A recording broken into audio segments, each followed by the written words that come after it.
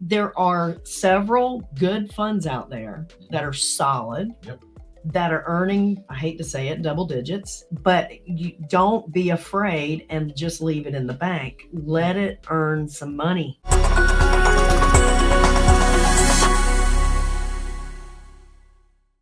People are complaining too, well, the interest rates are too high for me to refinance. So start looking for 2-year loans, 3-year loans, the ones that we know they're going to have a prepay. Make sure you understand the prepay and how that works. But it's only going to be for a short term, because we really believe that rates will come down a little. We do. And there'll be more programs that are offered. That's, I think, the thing that we're missing the most right now is that all those programs that were available to investors are really shrinking and disappearing. So that's the thing we need to keep our eye on is making sure that those DSCR loans are available. Now, I mean, and the consensus between most economists is that the average for next year's interest rates are going to be right around 7.5%. It's not going down much, is it? And that's just the average for the whole year. Yeah. So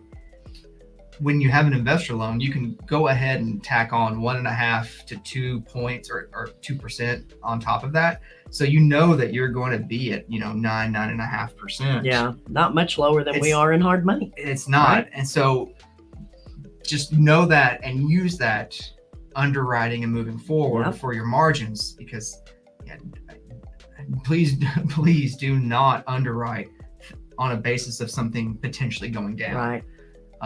Underwrite for what for what you know. And that's right. I'm ultra conservative when it comes to that. Like when I underwrite a property to buy, if it doesn't cash flow at 12% interest only, I won't buy it. Yeah. I won't. Now, do we get rates lower than that? Of course we do. But you want to know that if something happens, can this thing at least cover itself at 12%? That's right. So I will have to hand it to Silver Hill Financial, part of Bayview.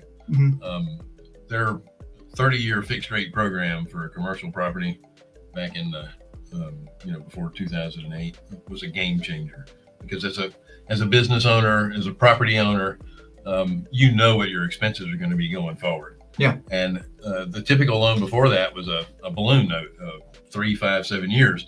And what always happens, because it's Murphy's Law, is when it's time for you to refinance, that's when the economy is going to be down, and you don't have enough money to show that you're making enough money to cover the payment, which means you're going to have to bring a chunk of change to refinance your property again. Yeah. So knowing what you have is always the best. And another piece, just if real estate, if you own rentals, that's fine. If you have a business, you need to be knowing what your production is per person and what your EBITDA is per person. Explain what EBITDA stands for. Earnings before taxes, interest, and depreciation and amortization. So I might have mixed them all up. It's before all your junk is taken out. So it's your gross, it's your earnings before you pay interest, you calculate depreciation or amortization, all of those things, and taxes. So gross. Kind of. Mostly gross. Not really. I mean, because it has all of your operational expenses in there. So you want to know what that is per person, and you want to be tracking that, because if you see that dip and tracking it every month, if you see that dip, that could be the warning signs that, hey, we, either productivity is down or the market's changing and we're not getting in what we need to get in to cover what we have. So, that's right. So it really needs to be broken down per person. And if you have money sitting in the bank, don't sit it in the bank. Let it earn some interest. Put it in a fund.